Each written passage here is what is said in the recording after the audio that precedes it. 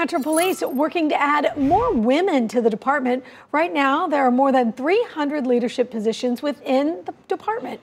19 are held by women.